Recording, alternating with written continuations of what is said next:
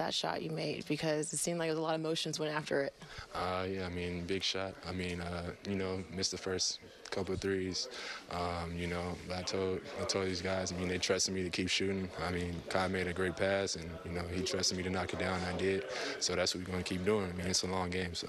And the fans, they seemed really into this. How much did this fuel the win? Oh, the fans, were great. I mean, every stop we got, big time, every big time bucket, they were cheering. They stayed with us the whole 48 minutes. And, we're going to need that every night, going forward.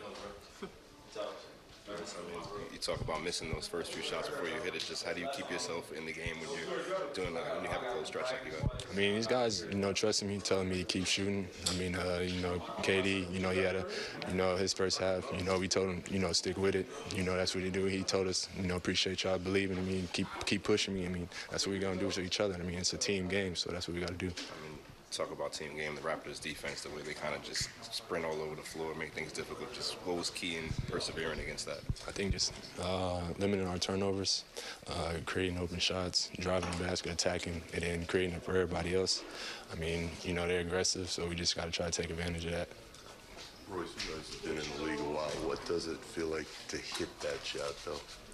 It feels good. I mean, who wouldn't want to hit, the last second shot or, a game-winning shot? I mean, especially, second game of the season. Trust, like you say.